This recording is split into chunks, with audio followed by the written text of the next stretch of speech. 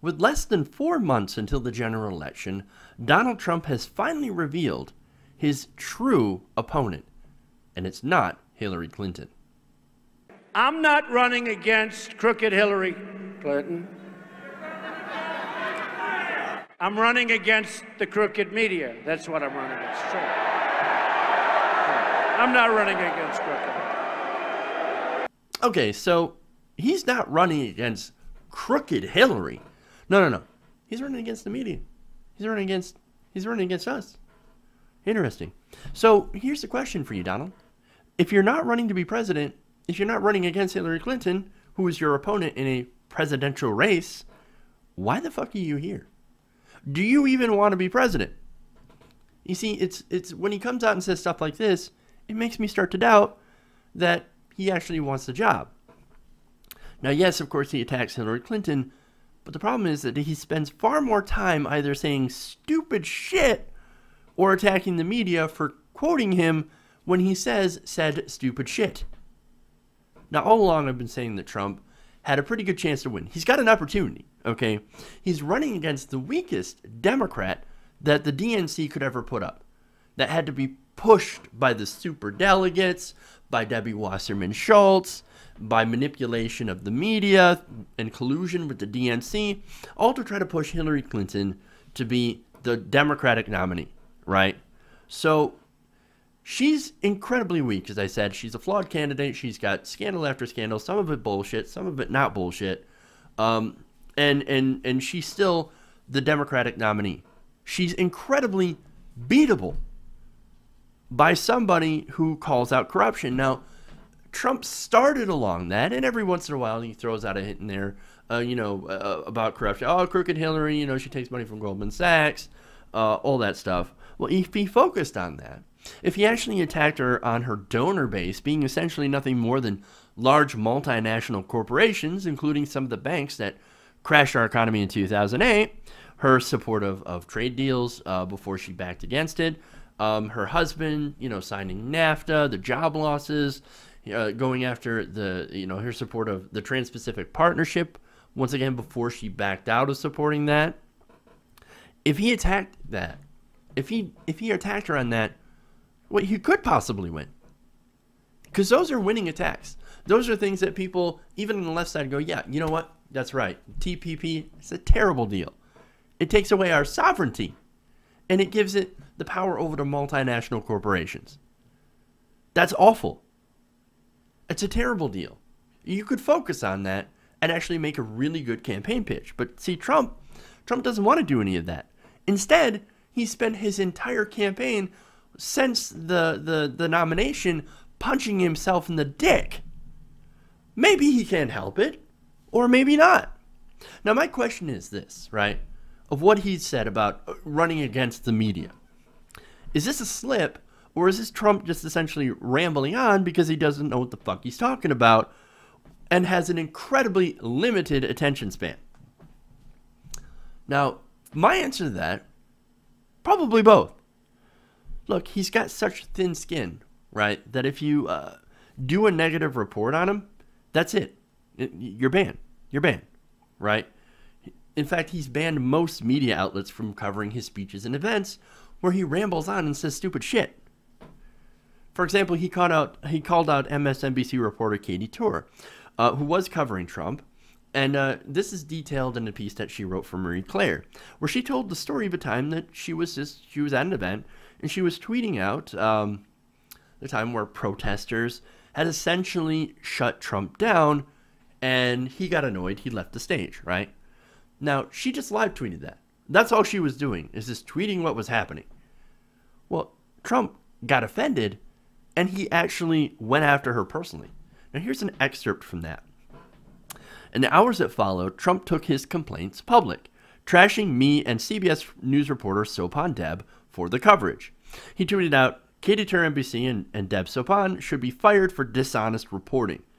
Katie Tour, third-rate reporter, and Sopan Deb at CBS lied. Now, she also writes, he demanded that I apologize, but I didn't. So Trump decided to go further in South Carolina. pointing his finger squarely at me and launching a personal attack as millions of Americans watched at home. Now, his personal attack went kind of like this. She's back there. Little Katie. She's back there. Little Katie. What a third-rate reporter. Her tweets are a lie. Wow. Tur then writes that the crowd quickly turned to her and began booing, like a large animal, angry and unchained. It got so bad that the Secret Service had to walk me out to my car. So, look, let me stop there and kind of address something from the Democratic primary.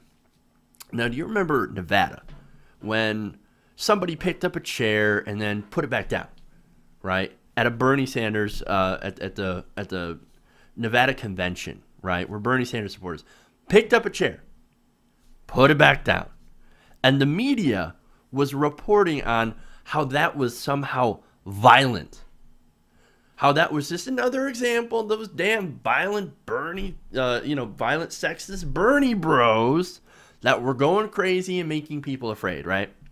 And of course, that's exactly how the media reported it. Oh, those Bernie bros, they're so violent. They were throwing chairs. Really, not one video exists of any chairs being thrown. Not one police report, not one person injured, nothing like that. So, but they continued reporting on, based on one account from a guy named John Ralston, who was there at maybe half the time. And by the way, John Ralston was incredibly biased throughout the entire campaign, the entire primary, tweeting about how terrible these Bernie Sanders supporters are, and he ended up getting fired for it.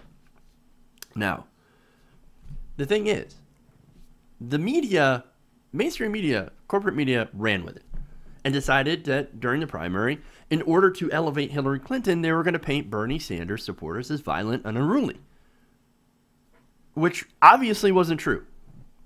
And here's the other mistake that they did. They slammed the most liberal senator that has ever run as someone who condones violence based on the lie of John Ralston. Now, since they did that, the media has lost credibility when it actually does call out real violence at different rallies, for example, in Trump rallies. Now, this helps Donald Trump with his argument and ends up shielding him from criticism when his followers actually do violent acts. He essentially gets away with it.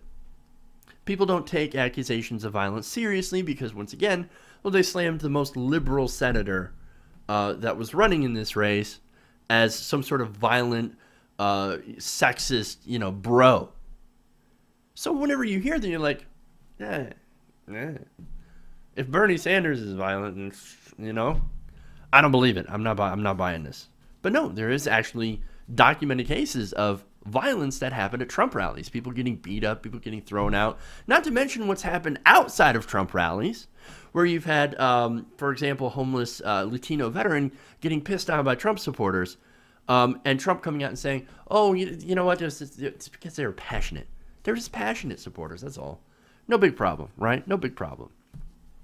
And all of that is because, well, it's the media's fault because of how bad, how dirty they did Bernie Sanders and supporters during the primary, and how much they built up Trump during the Republican primary.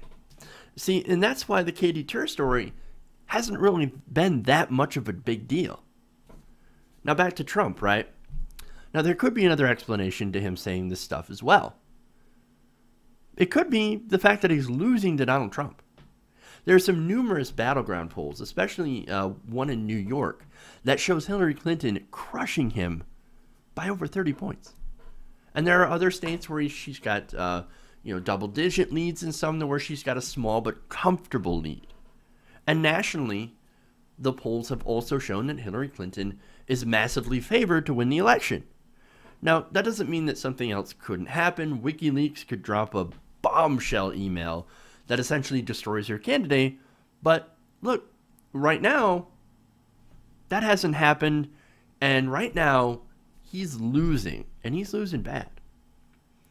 And look, this guy, he's got an ego so incredibly large, yet he's got super thin skin. So, of course, he hears this news. He sees all these terrible polls. And he says, oh, you know what, Hillary? Crooked Hillary? I'm not really running against Crooked Hillary. No, no, no. What I'm running against is the crooked media. Don't trust the media. Don't trust the media.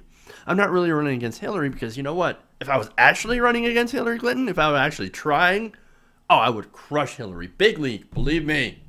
Believe me. Well, look, he's got the opportunity to crush Hillary Clinton. As I pointed out before many times, she is an incredibly weak candidate. She's a very flawed candidate.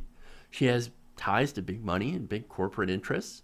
She's a corporatist, and a lot of people are in a very anti-corporatist, anti-establishment mood in this country. He could capitalize on that, and he could beat her using that.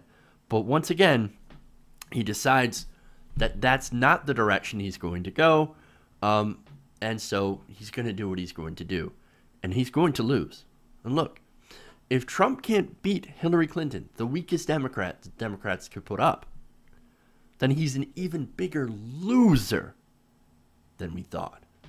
Hey everybody, if you like this video, then please like this video and share. And if you want to see more like this, then please hit that subscribe button below.